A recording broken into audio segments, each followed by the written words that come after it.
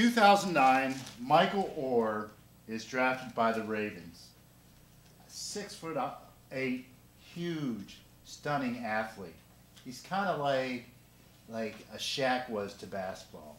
Really fast, runs the 40 in something like 5'3". I mean, this guy is the perfect offensive lineman.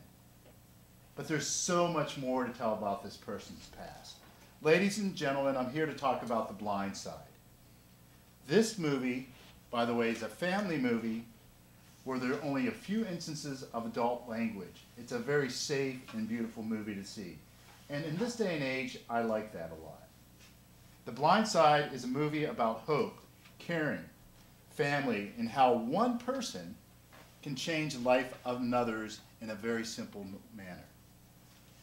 The movie is based on the real-life story of the rise of a young inner-city African-American, Michael Oher, from poverty to playing in the NFL.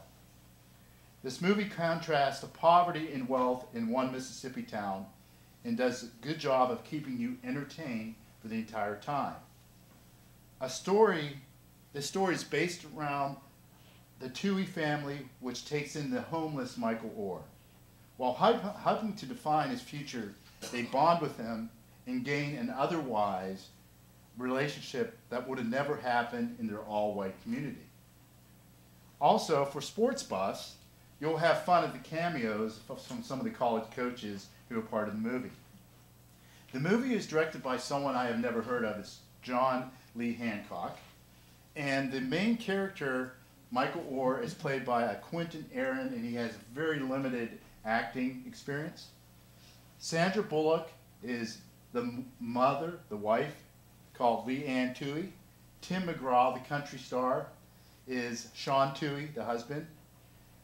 Lily Collins, a young Lily Collins, is Collins Tuohy. She's the daughter. Jay Head, a cute little boy, is Sean Tuohy Jr. Ray McKinnon, who does a great character acting job, is the head high school coach. And Kathy Bates, as a famous actor, she's Miss Sue, he's Michael Oher's tutor. Sandra Bullock portrays a strong matriarchal figure in her family. The movie focuses around how she takes control of the situation to help Michael Oher. As far as the major characters go, Sandra is the main character. Other than Quentin Aaron, the rest simply stayed on the sidelines. Yes, the son, the little kid, the son, is very cute, and Tim McGraw does provide some fatherly advice to Michael Oher, but it's the energy of Sandra Bullock that keeps the movie worth watching. In one of her scenes, she tells a group of gang members / friends of Michael Oher that she is packing and is a member of the NRA. By the way, Leanne Tuohy is also Republican. She has the best opportunity to win an Oscar. Sandra Bullock immediately removed me from her being Sandra Bullock and gave me a character that is believable and that was a driving force of Michael Oher's life. Sandra also is the most exciting character of the movie. Ironically, the part she plays was a woman who was a former college cheerleader. She definitely showed that bubbly side of the character as well. At times, this reminded me of a really good family hour sitcom, but I have to admit, this is a very emotional movie. It is obviously set up that way. At times, I had a pretty good sized lump in my throat at certain points of the movie, and I was holding myself back because I was with a date.